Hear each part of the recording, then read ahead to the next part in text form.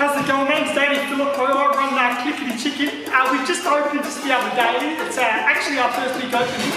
We've done a whole bunch of things just to promote the business a little bit. We've got a joke here. So why did the chicken cross the road? To get the Clickety Chicken. Sheridan back here. What are you doing, Sheridan? What's happening? No one gives a shit, Sheridan.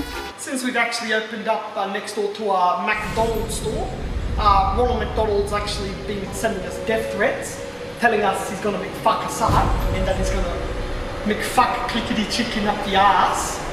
We've been open for 4 days and already it's been at least 6 death threats. It just shows you how good on it's actually been. It's been